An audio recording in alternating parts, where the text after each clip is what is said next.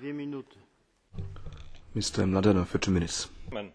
Madam Commissioner, Council President, civilians are the silent victims of any conflict, and we have an obligation, indeed we have a duty, to stand up and protect them, to live up to the covenant of Nobel Peace laureate Elie Wiesel that never to be silent whenever and wherever human beings endure suffering and humiliation. Therefore, I welcome the initiative of this House today to debate the situation in Gaza, and I also welcome the call in the resolution to call upon Israel to fulfil its obligations and guarantee the flow of humanitarian assistance to Gaza. But colleagues, today we need also to ask a few other questions.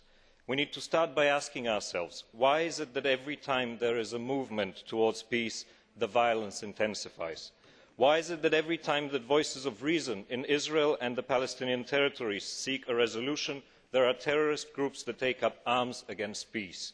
Why is the fear of a two-state solution, of Israel and Palestine living side by side in peace, so dreaded by some that they prefer to inflict pain and suffering on their own people?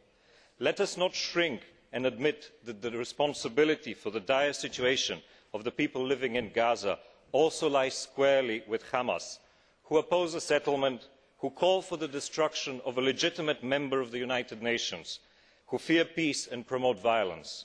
In 2005, 400 rockets were fired into Israel from Gaza. In 2006, 1,726 rockets were fired.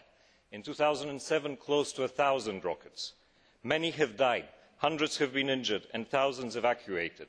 They are also civilians, men, women and children. On September 26th, 54 mortars fired from Gaza on the Sufa crossing terminal. The next day, the crossing points to which the Commissioner was referring, Eretz and Kerem Shalom, were targeted.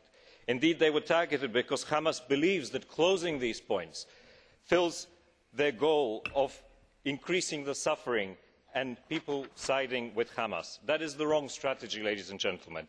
And let us acknowledge that there are forces of terror and forces of fear in Gaza who seek to profit from the suffering of their own people. Thank you.